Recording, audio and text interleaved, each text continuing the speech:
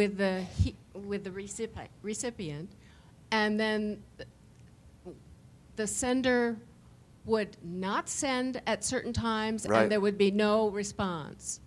Right. So it was on, off in a random manner. So the manner was randomly on and off.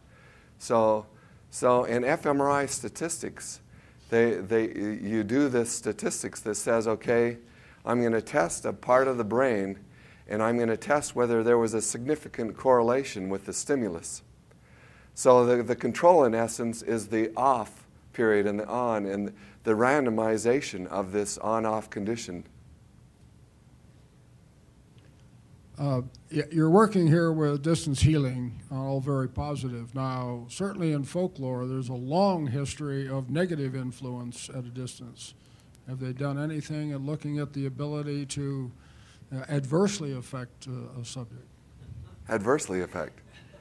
Well, and if you read folklore throughout the world, we were talking about curanderos this morning, they will argue 50% of their work is in the negative domain.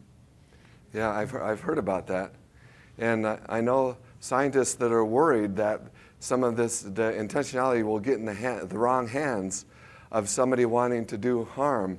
I'm more interested in healing, but I do know of some scientists who have told me of experiments done with the intent to do damage and instead of the healing part. I've heard of those. One of the variables you're speaking of is the previous emotional connection.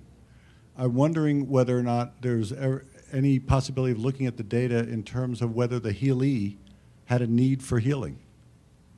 So do those people who are in need of healing, even if they've had a previous emotional bond with the healer, as they become more healed, or let's say the healing process is complete, does that weaken the resonant phenomenon?